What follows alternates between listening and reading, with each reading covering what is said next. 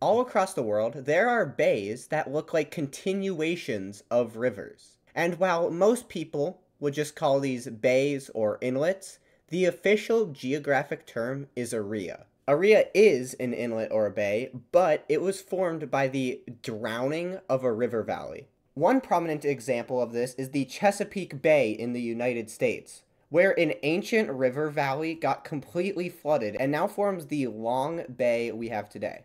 Now, since rias are drowned river valleys, they have a dendritic or tree-like pattern to them. So as you can see in the Chesapeake Bay, it has this main branch and also places that branch off of it, making it look like a tree. So in today's video, let's talk about how rias form and some interesting rias across the world. So as mentioned previously, rias are drowned river valleys. Now, there are a few primary ways that these river valleys have been drowned. The primary way that these rias have formed is from rising sea levels after the last ice age. So the sea levels rose and they filled up portions of the river valley that at the time were just rivers, but turned them into ocean. The second way rias can form is from tectonic activity. Basically, plate tectonics can move the landscape downwards, which in turn floods the river valley. And the final way that rias form is from erosion. So here are many rias that are along the northern coast of Papua New Guinea, and they were actually formed in lava river valleys that got eroded down and thus filled with water.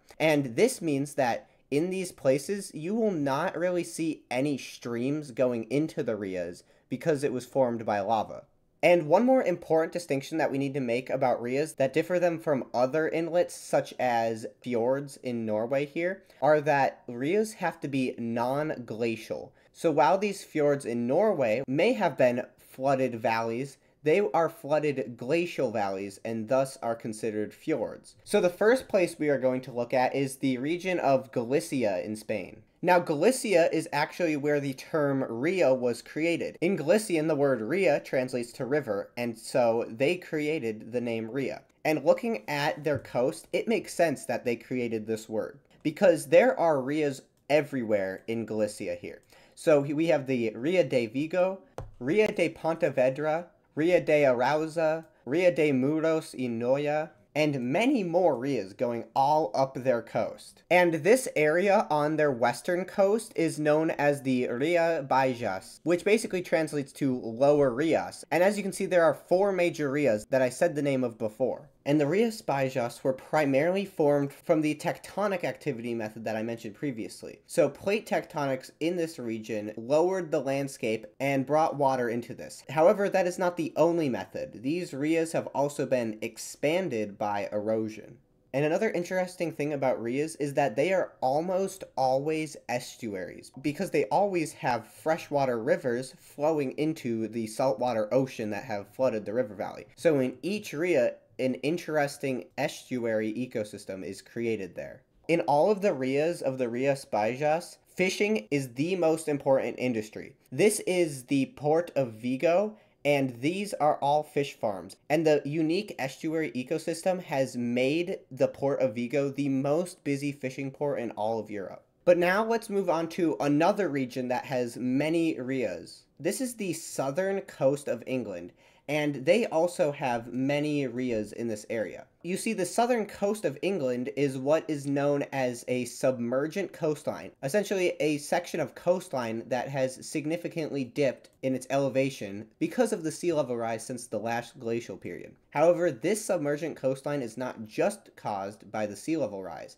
It is actually also caused by glaciers. So when glaciers were covering the northern half of England, they were heavily compressing the landscape. But then the glaciers retreated, causing isostatic rebound, essentially the land bouncing back due to there no longer being the pressure of the glacier on top of it. And this actually caused an interesting seesaw effect where the rising land in the north actually sunk the land in the south. And this creates the ria-filled coastline that we see today, primarily in the Cornwall area here. A very interesting example of a ria in this Cornwall area is the Kingsbridge estuary here down in the South Devon area. Now, the reason that this Kingsbridge estuary is so interesting is that it is a very extreme ria. You see, this ria is disproportionately large compared to the tiny streams that flow into it. As you can see, if we look at the end of the arms of these rias, there are very small streams that flow into this ria, but yet the ria is very wide in size compared to these streams. And again, this was just caused by the sinking of the land and the rising of the sea levels in combination in this area of England.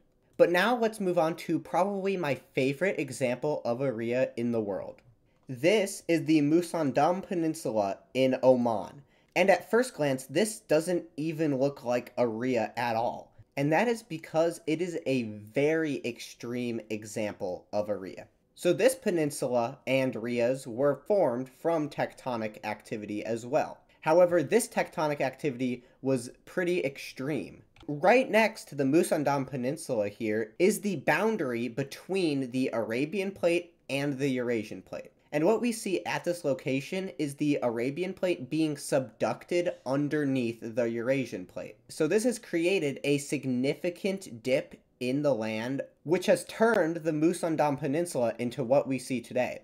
So this Musandam Peninsula used to look like what we see slightly farther to the south here, with many mountains, and in between these mountains, there are valleys and small, mostly dried up streams in this case. But because of the subduction of the Arabian Plate that is very near to the Musandam Peninsula, it has significantly reduced the land and filled in these valleys to just the extreme points of these mountains. And this place just looks so crazy to me on Google Maps. I mean, this place was so close to becoming an island. Look at this very small isthmus of land here, just around 780 feet across. And there is a photosphere here on Google Street View, and it is crazy to see how this is all that is connecting this peninsula to the land. So those are the reasons why these rias are my favorite probably in the entire world, just because of how extreme they are and what a cool landform they create. But that is going to be all for today's video. I encourage you to just look all around the earth and you will definitely find rias. I mean, basically at any point where there's a river that flows into the ocean, it is most likely either a ria or a river delta. And so, if I taught you something new, please subscribe and join my Discord for updates. I will see you guys in the next video.